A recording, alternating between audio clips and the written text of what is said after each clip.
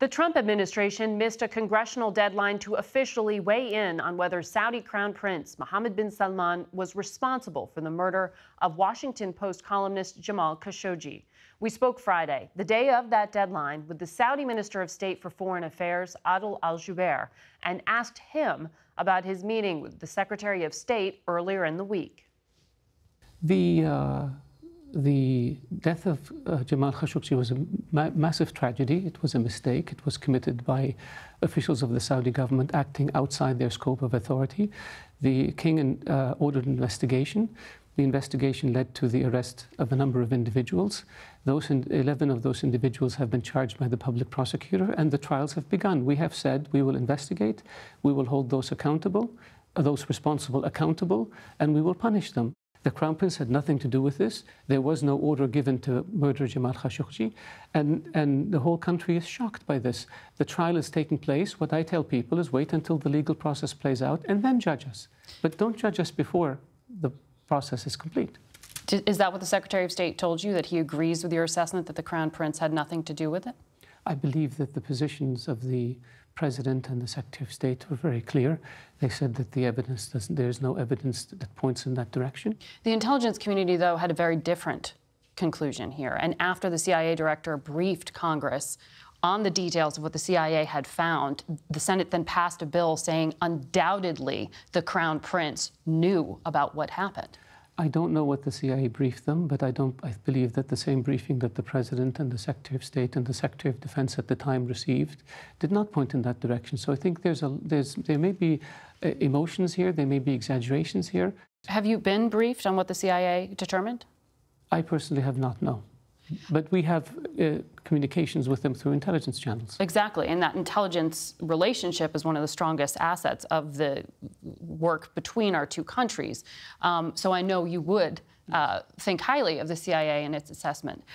When it comes to your own internal investigations, in October is when this murder happened. Yes.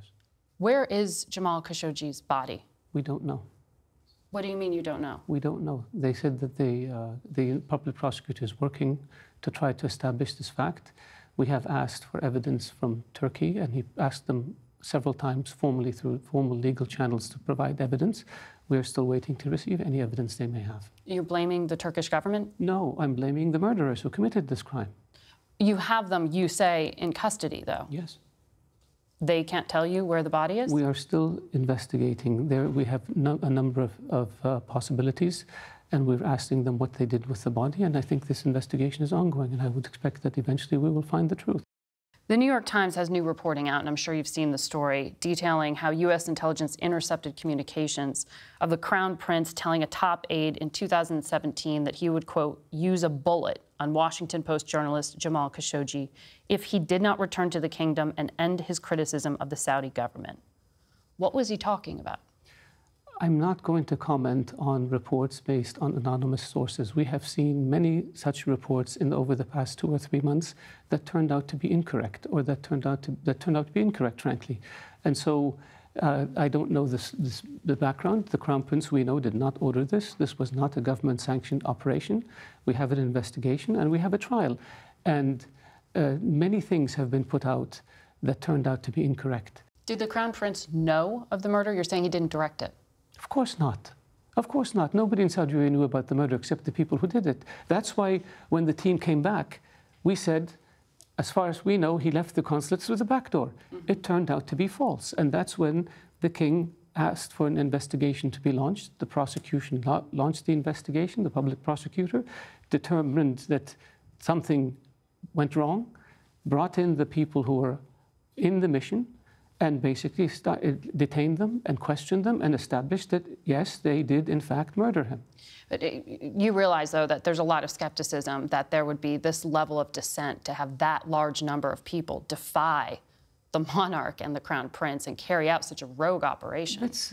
Oliver North was involved in Iran-Contra, and he thought that Ronald Reagan wanted this, and Ronald Reagan did not want this at all. Abu Ghraib, you had people abusing prisoners, and the president and the vice president and the secretary of state were not even aware of it. Unfortunately, people make mistakes. Unfortunately, people exceed their authorities. Unfortunately, people do things wrong. We have done the right thing. We acknowledged that this happened. We acknowledged that these were officials of the Saudi government. We acknowledged that they had no authority to do this, and we jailed them, and now we're putting them on trial.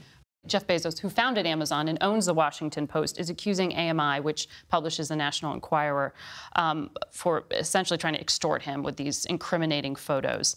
He personally said, though, that the Post's essential and unrelenting coverage of the murder, specifically of Khashoggi, was undoubtedly unpopular in certain circles. Did the Saudi government have anything to do with these leaks to AMI? Absolutely not. This sounds to me like a soap opera. I've been watching it on television and reading about it in the paper. This is something between the two parties. We have nothing to do with it.